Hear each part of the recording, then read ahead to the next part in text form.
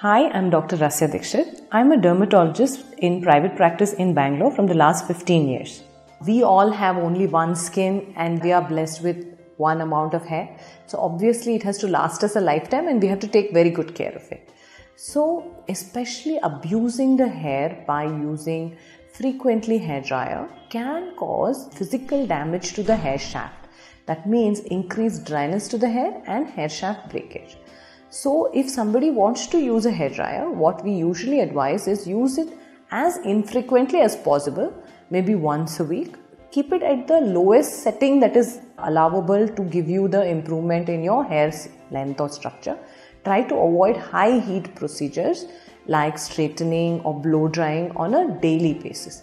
A blast dry to just dry out 50-60% of the hair to almost dry is an okay option, where it is the device or the hairdryer is being kept very far away from the hair shaft.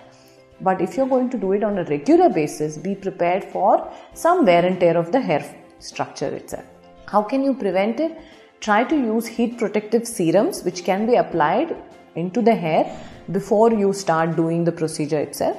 Do not ever iron wet hair, and if you're using a hairdryer also on a very more frequent basis, try to invest in some deep conditioning treatments or hair spas to prevent hair breakage because of hair drying.